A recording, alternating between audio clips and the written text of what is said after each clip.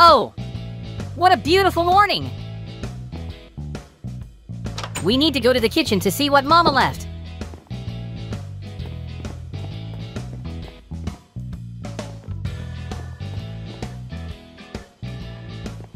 It smells so good, so I left something behind. That's right, I left the toast and jam. Thanks to her. I'm gonna go get Mikey. Phew, nice weather today after all. Hi friends, Mikey and I are going to school now. Where we're going to school? Open Mikey. It's time for us to go to school with you. Hi, JJ. I'm ready to go to school already. It's time for us to learn. Look how pretty my backpack is. So, wait. We have second period today. That means we can play on the playground some more. No way! That's great! Then let's go play with you. Look! There's not even anyone there. I'm very surprised. It's beautiful. Let's hurry up and play. There's nothing to do anyway if we have classes starting in second period. I suggest we play a game of basketball. The rules are simple. Basketball is played by 2 teams. Normally a team consists of 12 people, but there will be 2 of us on the court at the same time and the rest are on the bench and can come on as substitutes during a break in the game. Wow! You're going to be a future basketball player. I assure you, Mikey. Now I suggest we finish the game of basketball and go for a ride on the slides. I also have a question for you. What's our first lesson? Yes!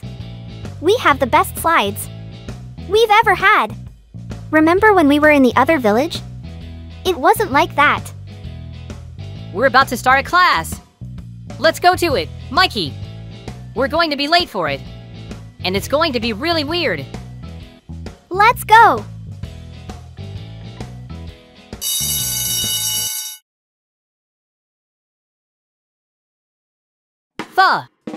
Finally, these lessons are over.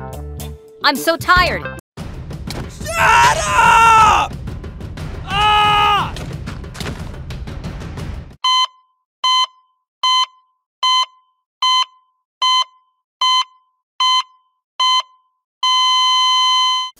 Mikey! Where's the food? I'm tired of waiting. I'm on it. Why are you shouting like that? Here's your pizza. You wanted it. There you go. Yum, yum. This is so good. Thanks for making this pizza. Here's another drink. Oh! Oh, this is so good. Tasty and nice. Listen, our kids have been gone long enough. Maybe something happened. Let's go check on them. Maybe they're missing. Let's go check it out. I was getting worried about them too. I suggest we go check the playground first. They usually spend their day there and don't come out. And now something's happened. Or the school. I suggest we go check the playground first. They usually spend their day there and don't come out. And now something's happened. Or the school. So, the site is completely empty. We conclude they are not on the site. They are elsewhere. But where? I can't figure it out. I'm getting worried about them. The school doesn't have them either. Shit! Where are they? I'm getting worried too. What the hell is this? Let's go out then. Hello! What? Where is he? We're going after him. Wait for US. Mikey! Let's go to the hospital right now. They are in the hospital. I hope they are okay. Let's get there fast and don't be late. Let's go to the hospital right away. I hope they're all right. Let's get there fast and don't be late. How the hell did they get there? I can't figure it out. It's impossible. And here's their room. Well, let's go in with you, Mikey. JJ, I'm so glad you're alive, son. What happened to you and how you got here? He has a concussion and a broken rib. I can't even imagine who did it. He has such physical strength. I can tell you that he can walk, so goodbye. I hope he's going to be okay. Thank you so much. We're going to pick you up now, JJ. And go home with you to rest where you're going to do your own thing. But I hope you don't do that. Tell me what happened. Yes. My father and I are very curious about what happened. How you ended up in the hospital with all those terrible injuries in the first place. You didn't do anything. You only went to school, according to the doctor. Let the child come to his senses. And then ask your questions. And now, my son, tell me everything normally and in clear lines. Well, I begin to tell the story.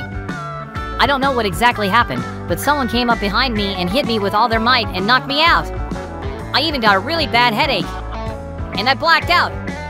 I could tell it was someone who looked like Mikey. But Mikey was somewhere behind me, 100%, so it wasn't him. And he looked really scary. I don't want to talk about it now.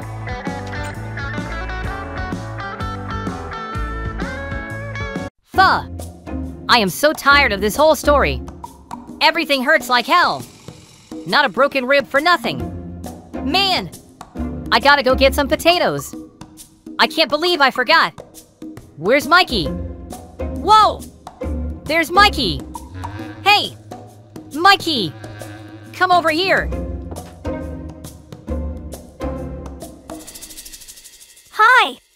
How are you feeling? I've been told everything. I feel sorry for you so very much. I don't know how it happened. Mikey! We need to go pick potatoes out of the beds. Let's go do it all quickly. And hopefully without any scary monsters. Let's go! Yes! I agree! Let's hurry up and get it then. I hope there's something in there.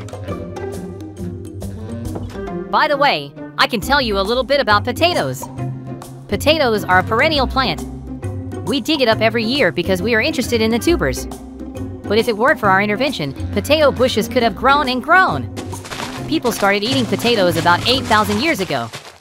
The first people to eat potatoes were the inhabitants of South America. It did not come to Europe until the middle of the 16th century. The Spanish priest, historian, and geographer Cieza de Leon brought it from Peru to his homeland. But at first the foreigner was perceived only as an ornamental plant. The real fame came to it later.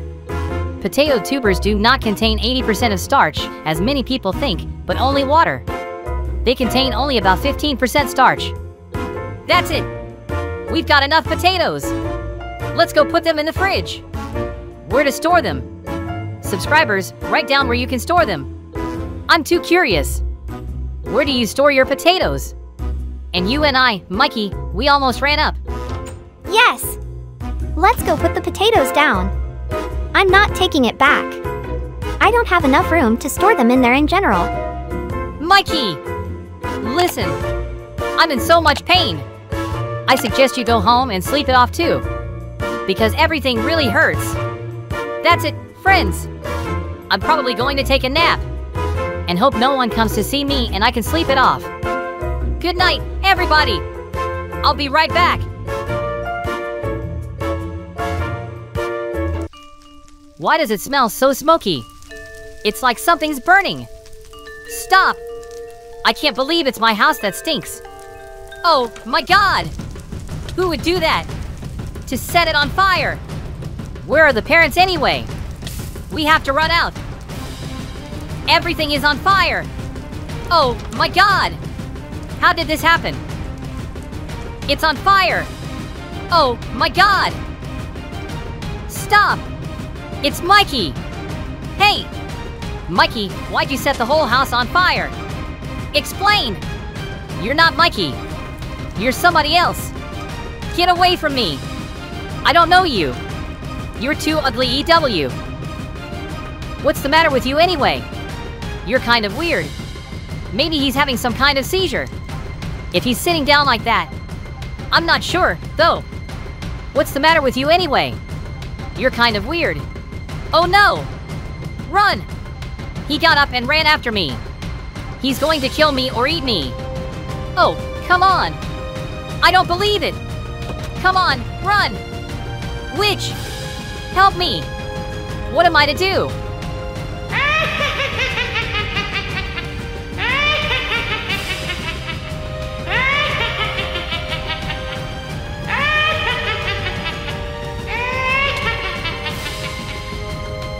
Got it! He just needs to be knocked out in order to drag him off and then build the ritual. This ritual will be difficult. That's why it is necessary to take a big stone. Take that! Right in your head! Get it right in your head! Well, you've been knocked out. All that's left is to drag you off and then do the ritual. Well, they dragged you. You're so heavy. Come on! I'm pulling you. Come on! I'm pulling you. Come on! I'm pulling you. Come on! I'm pulling you. Come on! That's it. I'm going to go get the materials for the ritual. And I'll build it for you. And make a human out of you. So everything will be all right. Wait for me. Thank you. I'm about to make a ritual circle for Micah. And it will be like a new cucumber. I'll tell you about it now. I read it in books. The main and most known function of a protective magic circle is protection against evil forces. For these purposes, European magicians usually drew not a simple circle in one line, but several circles, putting one into another. More often, outlining of a magic circle was supposed by 2, 3, more rarely 4 or 5 circles inside the circle, and the space between lines was filled with protective signs. The emptiness in the middle of the circle is rarely left unfilled. More often a square, or a cross, or an equilateral triangle, or a pentagram is inscribed in it.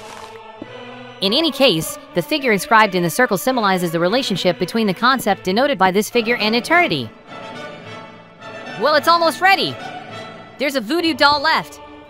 And let's get Mikey in here to restore him. Put it in and it's done. That's great. Oh, come on. Let's go get Mikey and get him. They dragged you, Mikey. Come on. I'm pulling you. Come on. I'm pulling you. Come on. I'm pulling you. Come on. Mikey! This is going to hurt a little bit. That's why I'm going to repair you now. You have to recite the spell. Oh! Didn't even need anything. Good morning! How are you doing? What happened to me, JJ? I can't understand it. How did this happen? I can't believe I turned into some kind of evil. This is ridiculous. Look what happened. You set fire to our whole house. We have to put it out right away. It's going to burn down and it's going to be very, very bad. We won't have a place to live with you. And if I don't have a place to live, I'll live in a dump. But we don't want that. So come on, stew with me so we'll be fine. Shit! I'm ashamed! How did this happen? I probably know what this is about. I must have been possessed by a demon. Who's been controlling me and I ended up doing all this? Maybe I also attacked you when I was at school. I mean, it's a scary day. Especially for me when I walk and everything is dark. BR. I don't want to remember. I got scared all over again. Anyway, when my parents come back, I will also ask their forgiveness. After all, I have done so much that I am completely ashamed. And I'll probably be punished for burning the house down. You better keep quiet and not yell that you're ashamed. And put it out in silence. After all, you made all this mess completely and clean it up. Just please don't whine about it. Maybe I also attacked you when I was at school. I mean, it's a scary day. Especially for me when I walk and everything is dark. BR. I don't want to remember. I got scared all over again. Anyway, when my parents come back, I will also ask their forgiveness. After all, I have done so much that I am completely ashamed. And I'll probably be punished for burning the house down. Parents, forgive me for setting our house on fire. It was all my fault. I was possessed by the devil. And because of the devil, I was able to destroy the house. But JJ and I put it out and we're okay. It's okay, Mikey. We're not mad at you.